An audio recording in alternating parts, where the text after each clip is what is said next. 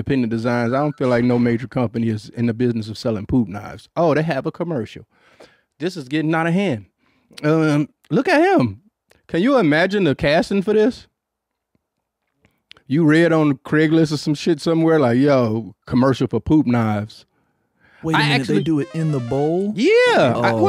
Oh. He smelled. Where else would they do it? I don't Yes, know. what would you think? You thought they was pulling it out, slicing it up like bananas or something? I don't know what I thought, but I don't like this. That's disgusting.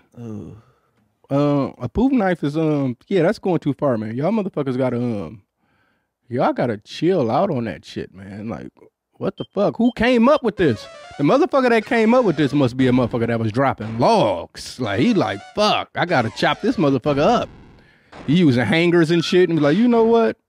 If I can just create a product that could chop up poop real nice. I wonder how sharp that motherfucker is, because I feel like some poop, that shit ain't, it gonna get, it gonna smear all on a motherfucker. You need a Jinsu knife. Like, you need some samurai shit that's just gonna slice that shit quick. Like, wait, yeah. that says dishwasher safe? Is that what that icon shows there? No, that's where we draw the line.